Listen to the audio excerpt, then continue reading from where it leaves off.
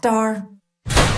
Let me take you back 170 years ago to the top of the Mount Angeles Mountains.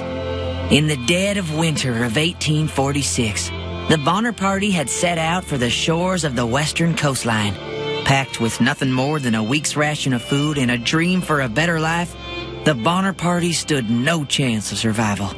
They gave up quick and decided to settle in the tame suburban valley of Echo Creek.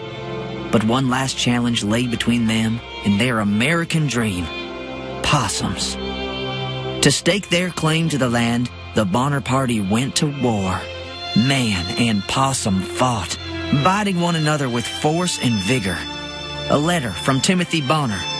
My dearest Rebecca, I hate the possums. I hate the possums so much. My rage for them is all I can think about. They scratch and bite like the demons in fairy tales. I can no longer love you. I can only hate the possums.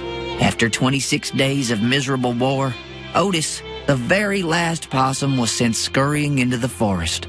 The Bonner's land was now possum-free. They built a statue of Otis to commemorate the first victory of their small town. But it was the last time Echo Creek won anything. Football players kiss it before games. Teachers make offerings to it. Others just stare and wonder, what's a possum?